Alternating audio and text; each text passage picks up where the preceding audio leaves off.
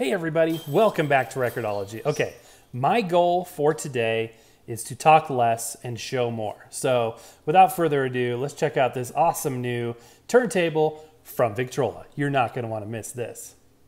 Kind of interesting. It looks like it took a trip on Qatar Airways from Hong Kong to LAX. So it's been across the ocean. iTech, of course, standing for Innovative Technology, who owns the Victrola name. This is the VPRO-2000 in black. Number of unit, one piece, 9.81 kilograms. And kind of interesting that they took the time and effort to put a sticker of a black star on the box. Not sure why. All right, let's take a look inside, you guys. This box does look a bit ragged. It's probably had quite a journey to make it all the way from China to Colorado. Hopefully it's packed well and its contents undisturbed, but we will see in just a second here. How are you guys doing, by the way? How's everything in your world? Excuse me. Awesome, we got some retail packaging. How are you guys handling the quarantine? Getting a bit stir crazy, I have to admit. Although I do enjoy having time to work on projects, but... Okay, so here is the packaging. I like it, it's sharp. Looks like we got a 3-speed turntable, that's interesting, so it does do 78. Diamond stylus, it's gonna be an Audio Technica stylus. RCA outputs, you can record from vinyl to USB, so it's gonna have a copy of Audacity, blah, blah, blah, blah, blah, blah. But again, less talking, more showing, time to open it up.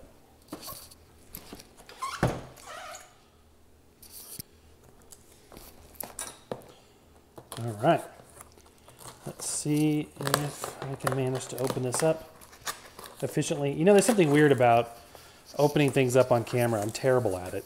For those of you that have been along for the journey, you know. Okay, so here's the user manual, some cables, all that good stuff. And this card right here, they also put one in the packing slip. It's pretty neat because you get 20% off your next purchase and a free gift. So hold on to that for sure. Accessories.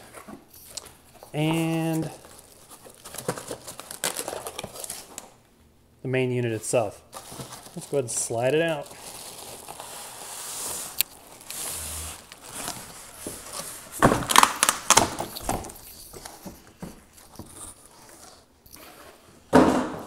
Everything looks to be well packed. We shall see. It's very tightly packed, I can tell you that. Okay, there's the platter on the bottom. Now, if in case you're wondering, this is going to be comparable to like a Crosley C100, which I really like that product. I think that that is a great product. So I'm curious to see how Victrola competes with that. Okay, here is the lid. It's got the cover. We'll take that off separately. Here is the turntable itself. Wow, it's a little bigger than I thought. Look at that. Oh, it's awesome. I love it. Look at that. I just love this moment when you see it for the first time, you guys. It's heavy, so I feel like this must have the metal weights like the LP120 does. Obviously, this is meant to compete with an LP120 or a C100, and it's probably made by handpin, I'm just guessing. We might be able to, if we find a FCC ID, we can verify that. And then we've got the platter, which feels solid. Okay, cool. So see these teeth in here? Those teeth help the unit, with the use of an optical sensor, verify the speed and maintain the speed. That is cool. I feel like that's a steel platter. It does have strobe dots and it does have a strobe light. So this is really, really cool. Let's take a closer look. I'm gonna go ahead and start to assemble this and we'll see where we go from there. So here is a closer look of what's underneath the platter. So we've got our spindle. This is what supports the platter. This is that optical sensor that aligns with those teeth underneath the platter to make sure the speed is consistent. And over here is the motor pulley. So that's a little brass cog, I guess you would call it, that's attached to a shaft that goes directly into the electric motor. The reason why they put them way over here is so that it's nowhere along the path that the tone arm travels. So it keeps the vibration of the motor away from this. By the way, I want to tell you that this is awesome. They include a metal 45 adapter And I'm so glad to see that because so many turntables, even nice ones, will put in plastic 45 adapters. And I say go the extra mile. It's a nice little aluminum one. Okay, so the next thing we're going to do is put the platter on. The platter has these nice little finger holes here. This is hard to do while looking at the camera at the same time, so bear with me as I fumble my way through it. There you go. And see how that's flush now, or just about flush? And these gaps over here allow you to put the pulley on. So let's take a closer look at that. Put the belt on the pulley. So the belt right now is on the sub platter. That's that little inner piece down there. Sometimes they give you a little tool to do this, sometimes not. All you need to do is take that belt and stretch it around there. It's important that you make sure that the belt is laying flat on the sub platter. You don't want there to be you don't want it to be flipped over or anything like that, because that can impact the speed. All right, that's it. This is a little sticker in the wrong spot telling me to do what we just did. So let's go ahead and put it all back together. You know what I don't see is a platter mat. I'm gonna look through the packaging again and make sure there's no hiding platter mat, because that's kind of bizarre. Okay, I found it. Good news, it was in there. It was just hiding in the packaging material. And it's really a nice one. I've never seen anything quite like this. It's kind of rubber on the back. It's got some heft to it. And this is like a felt, a very fine felt with their name stamped in it. So that just goes right on top. That gives some grip and some cushion to the record. And that's about it. We need to take off this little piece of tape that was on the stylus. There's a little plastic guard down here. This is an Audio-Technica moving magnetic cartridge, which is good. This is an upgrade from those red tip styluses, styli, which are ceramic. And that's a different show for a different day what the difference is, but this is what you want. So when you see these Audio-Technica white tipped styluses, styli, it's a better thing. While we're in this neck of the woods, I want to show you this. This is called a pitch slider. So when you slide this up and down, it changes the speed of the motor, thereby changing the pitch of the record. And why would you want to do that? We'll show you that in a little bit. There's an adjustment here to change the control of this slider from 10% up and down to 20% up and down. Quartz lock, so it's got essentially a quartz clock built in that once you achieve that speed that you're looking for, this helps regulate it with that optical eye. And then up here, volume controls, which is interesting. That's because I believe this has Bluetooth. It says pair, so I'm assuming it's a pairing button for the Bluetooth and volume controls as well. But the next thing we need to do actually is balance the tone arm. And before I forget it, this little sheet that's on the platter when you buy it is really helpful because it shows you some basic instructional information, including photographs. I don't think I've ever seen one of these with actual photographs on it, but you've also got the owner's manual, which can go into even more detail. But I'm going to show you the basics here. So what we need to do is balance the tone arm. So when you get a nicer record player like this one, or a turntable, what's the difference between a record player and a turntable? I say a record player has built-in speakers, a turntable does not. But anyway, setting up a turntable, you need to put this counterbalance on. This is what controls the downforce. So this is what controls how much pressure the needle, the stylus, is pushing down on the record. And you need to make sure that it's set appropriately. But the first thing you got to do is balance it. So I put the counterbalance on with the numbers facing forward. Then we need to find a float point. That is the point where it's completely balanced by moving that forward and back.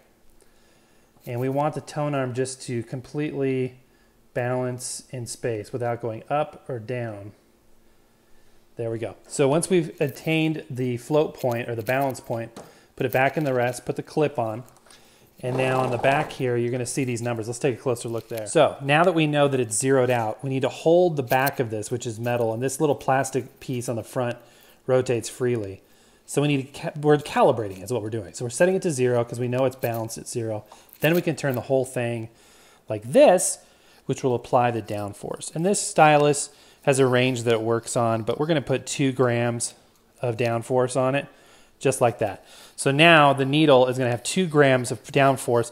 Comparatively, like a suitcase player puts about 5 to 6 grams of downforce. So this is a lot lighter. It'll be a lot gentler on your record. So let's go ahead and take a look at the start and stop controls as well as the speed control. Now I do love these labels that they are putting on here, but I tried to pull this off and it separated onto the plinth, which is not great. I wish it didn't do that. Now we can get it up, but that's annoying. Okay, moving on. Another thing that's really important is the anti-skate knob. You need to set that initially to the same value as your counterbalance, which in this case is 2. What this does is it fights a natural tendency that a turntable has. So left to its own devices, this tone arm is going to want to pull towards the inside. And you don't want it pulling inside or out because that'll push on the inner or outer grooves and not give you optimal sound. It'll wear out your records.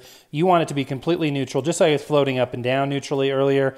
You want it left to right movements to be neutral. So the way that this system does that, the way that these record players do that, is by applying force one way or another, and that's done with this. So make sure that you match that. And then I've done separate videos where I go into more detail about how to set these.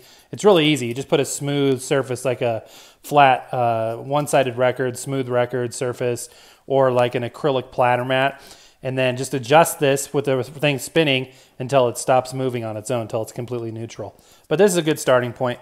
Let's look at the back panel while we're at it. So here is the back panel.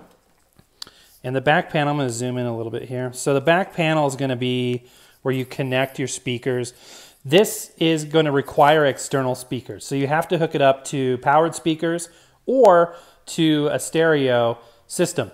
It does have a built-in preamp. Remember when I said earlier that the magnetic cartridges are the way to go?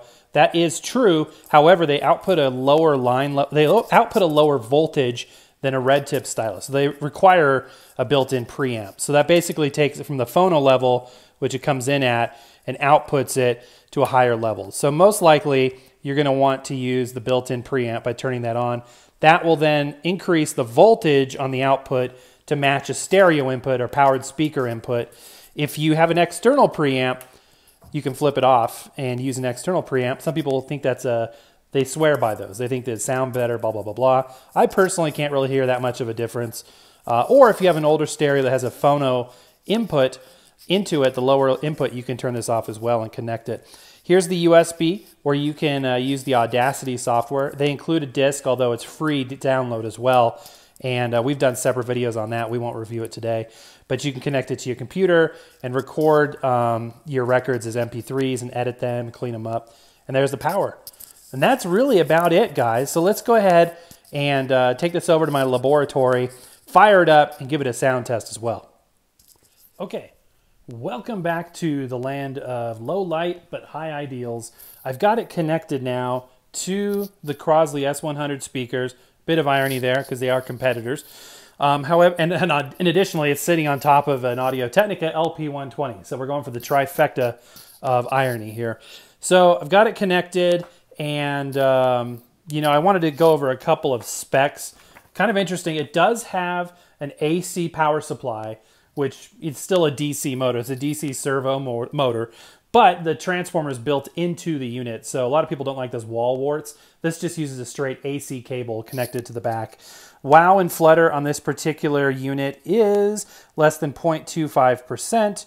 We talked about the magnetic cartridge, blah, blah, blah, blah. It does have Bluetooth, so it'll stream Bluetooth. It'll send Bluetooth to external speakers. Again, not really a whole lot of point of going over that here because it's going to sound the same as just playing a record. But it does have that capability.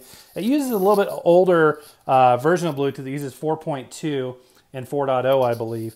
But the codec used within that connection should allow for a good transmission of Bluetooth to your external Bluetooth speakers. Of course, when you go Bluetooth with a turntable, you lose analog because it's a digital encoding and decoding process.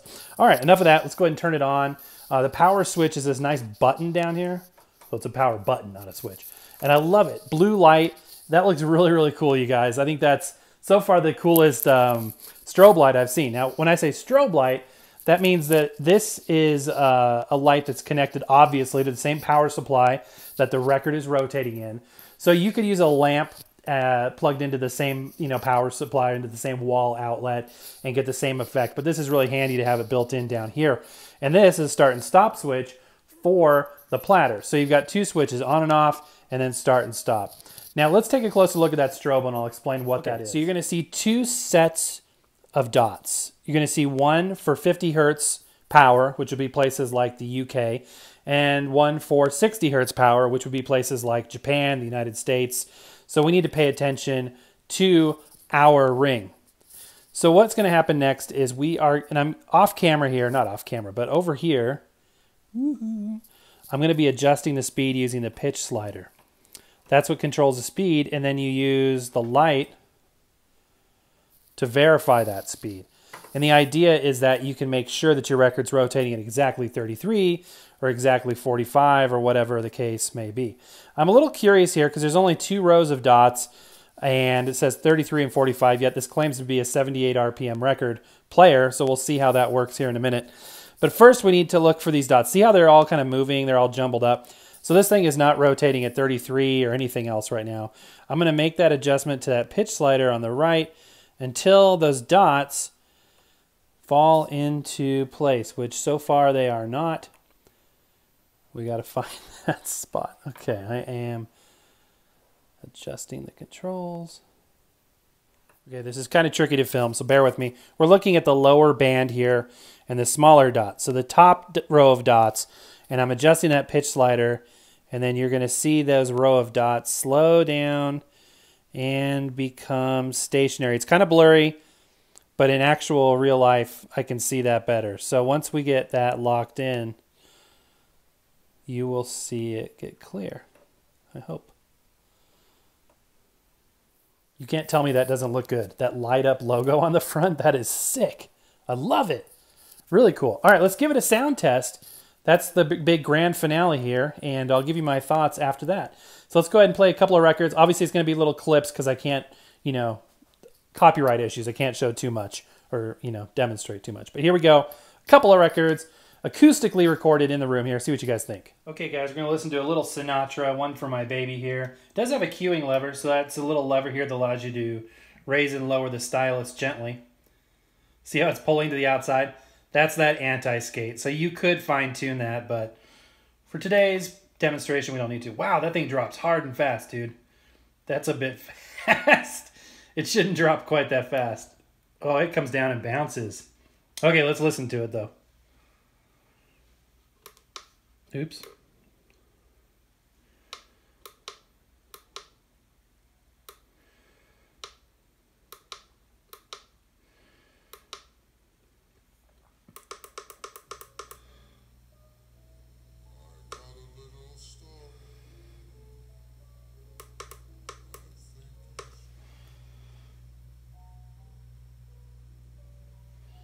Okay, we have a few problems here. One, that's way slow. Listen to that.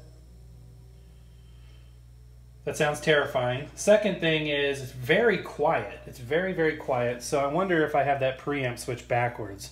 Okay, that was... Okay, it shouldn't sound like that. It shouldn't sound like that. What am I thinking is happening here? I think we're using probably the 50 hertz band of dots on here. So I'm going to recalibrate to the upper and see if that helps. Okay, I calibrated to that second row, and listen to this.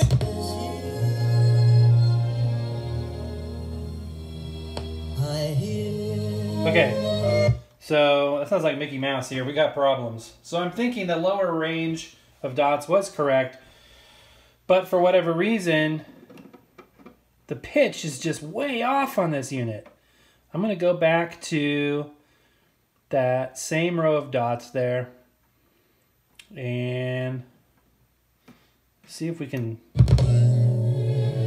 It shouldn't crash down like that. It's terrible. What the heck?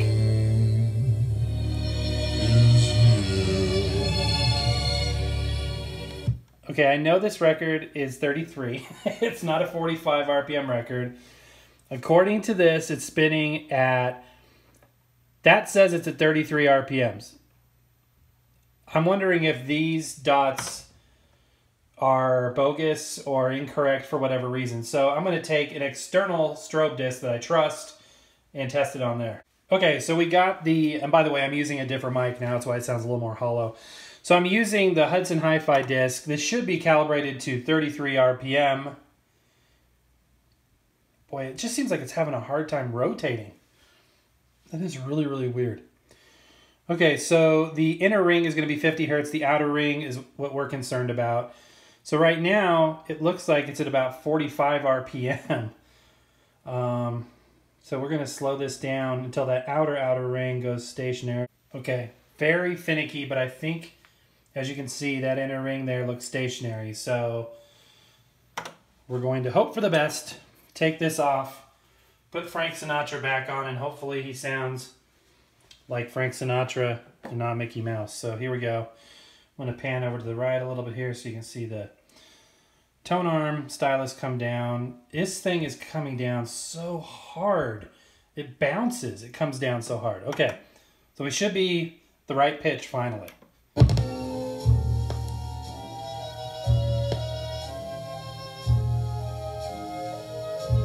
It would help if we could actually hear a vocal. Whoa. That is it. Okay, it's wrong. It's completely wrong. It's completely wrong. I have no idea what this is so off. Okay, I figured out what the heck is happening here. Turns out that this strobe is completely useless. It doesn't show accurate information. It's not helpful. However, if I zero out the slider, the pitch is fine.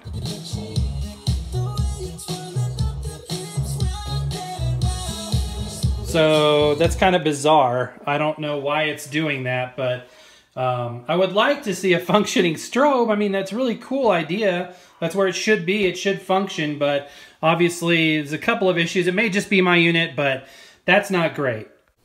All right, guys, so that was disappointing, honestly. I love the look of it. I love the design of it. They have some great features that competitors don't have at that price point. But that strobe and the speed, that's just an unacceptable problem. It may be just this unit. We'll have to see how Victrola responds to this. I'm not sure if they want us to take another look at it, if it was a singular issue or if it's an actual design flaw. I'm not sure. I will say this, the sound quality, once I got the pitch set, it was a little harsh. It was okay. It wasn't terrible, but it was harsh. It was kind of like bright, overly bright sounding. There's obviously a lot of factors playing into that. But there you go, guys. Anyway, it's fun. I love looking at this stuff. I love seeing what's out there, regardless of how it turns out. But I don't know what you guys think, but I think that Victrola is onto something here, and I think that, given the right circumstances, they can definitely make this a winner. They have so many awesome products out there, so many great things we reviewed, and I'm really looking forward to seeing what else they come up with. But that's it for now, guys. Happy record hunting, happy record listening, although maybe soon happy record hunting. But for right now, happy record listening. Hang in there, guys. Stay safe. And we'll talk to you next time.